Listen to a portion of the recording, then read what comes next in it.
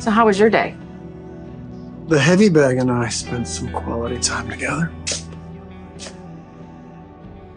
How was your day? Not so great.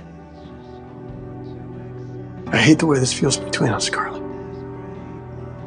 But I'm at a loss. Can we find our way forward, or is this the end for us?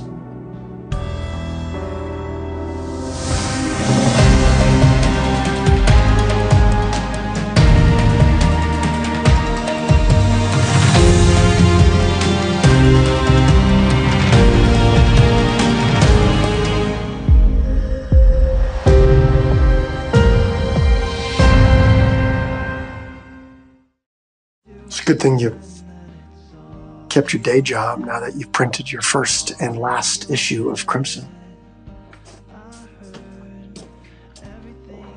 I may have said some things that I didn't mean at the office, you know. I know I did. I missed you last night. I missed you too. I've been missing you for a while now.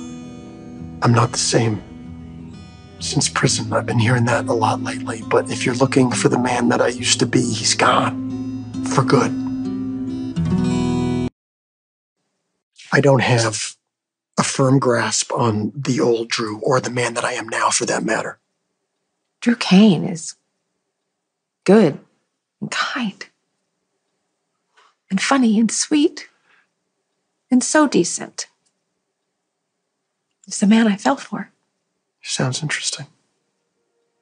I could spend the rest of my life getting to know him and never scratch the surface and love every minute. Because I love you. And I'm not the only one. Scout adores you because you're such an amazing father. And you risked everything, including your life, to save Willow. And my God, when we were both facing the possibility of going to prison, you stood up and you took the blame for everything, and it cost you so much. There was no other choice. Yes, there was. Lesser men make easy, self-serving choices every day, but not you, not ever. I feel like there's a but coming. It must be so hard to be such a good man and move through the world the way you do. And I love you so much. But I want you to put Pentonville and the past behind you. Believe me, I want to put Pentonville behind me too. I just don't know how that's even possible, because I can't ignore what Nina did to me. You have every right to hate Nina. I hate her too. But I don't have the bandwidth to care about her. She's not worth it. But you are, and I care so much about you, and I care about us. I care about us too. But I told you before, I don't see how this relationship works if you can't let go. Have you?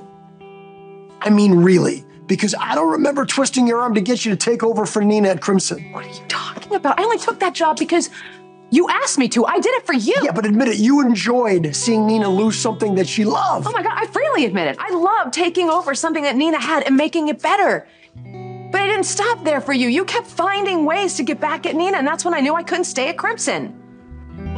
I mean, this place was named in honor of a woman who gave as good as she got. She knew not to chase revenge. My mom never gave in to her worst impulses. She rose above them, and that's what I'm trying so hard to do. And underneath all the wrongs that Nina has piled on top of you, I know that Drew Kane is in here. I know that he is, and I see it, and I need you to see it, and I need you to own it. Or else... Or else what? Or else Nina wins.